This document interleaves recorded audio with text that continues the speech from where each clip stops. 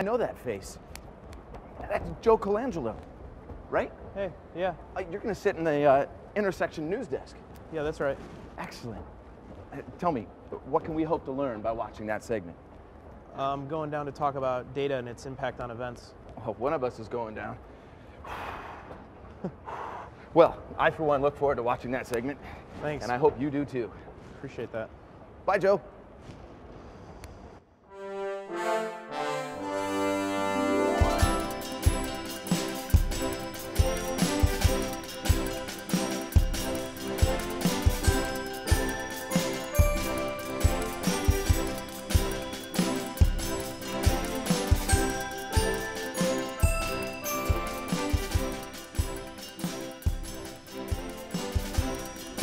Thank you for joining us. We are speaking today with Joe Colangelo. He is the founder and CEO of Bear Analytics. Joe, thanks for joining us. Thanks for having me. Let's begin with, tell us a little bit about Bear Analytics. Sure. So Bear Analytics, we're a DC-based data consultancy.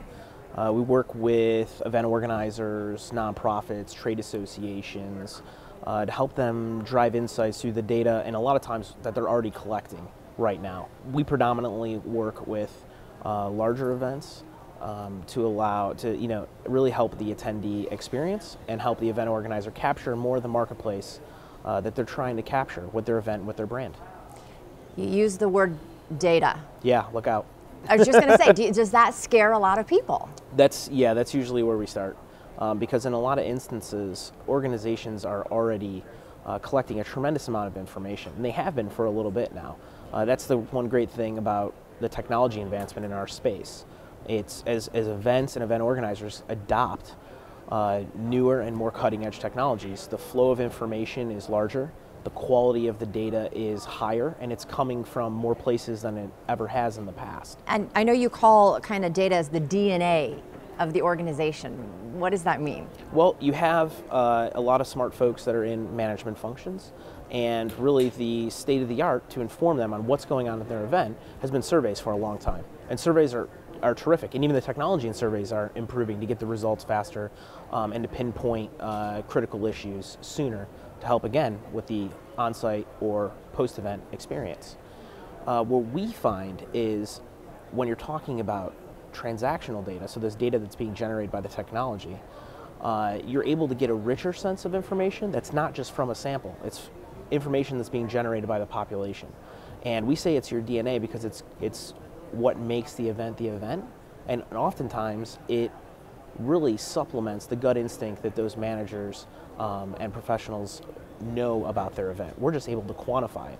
So the technology is, in a sense, creating more data. That's correct. The technology is creating more data. It's better data than it's ever been. So you're dealing with less dirty data, if you will, and you're able to tease out insights from it that were never possible. I'll give you an example of that. 5-10 years ago, the state of the art for understanding who's walking in a room is just doing a badge scan. And a badge scan's great because before the badge scan there was the head count.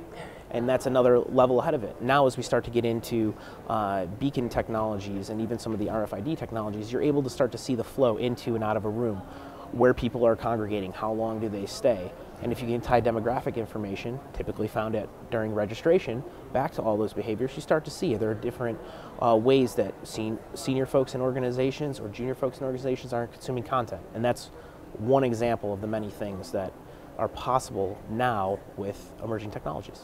And how do you use that? I guess, and you think of using it, do you need the technology in order to use the data as well? I mean, so there's cost kind of associated with that, or no, they can use it in another way? Usually the primary application of the technologies is to perform some service that you're already doing. So for example, event registration. You need to have an event registration vendor. So you're already purchasing that. The byproduct of that is this rich data set, especially if you have it for a number of years going back. So oftentimes data is not the primary focus. You don't have to buy a specific data technology.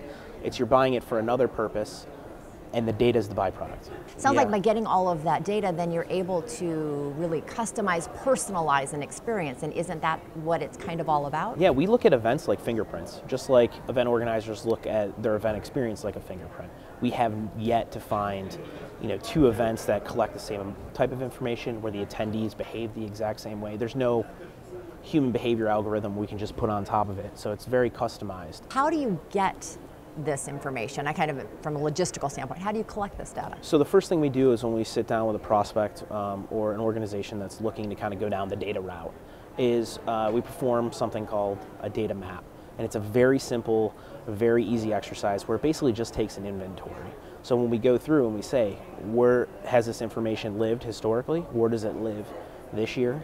How much information is there, and what is being collected? And is there a limit? I mean, do you need to be a certain size in order to collect the data? Can anyone do this and get some answers? Or it's a good question, and I think the short answer is kind of yes. If your event is on the smaller side, 50 to kind of 500 people, you probably don't need to go through this hugely intensive exercise. You're probably going to glean more from just doing a survey. Is there a limit, a time limit of like when is the best time to get this data for something, an event, or when is the best time to capture it? It really depends on where the event is in their life cycle. So if the event just happened, for example, you probably want to start and say, okay, let's take a look at what's happened the last 4 or 5 years.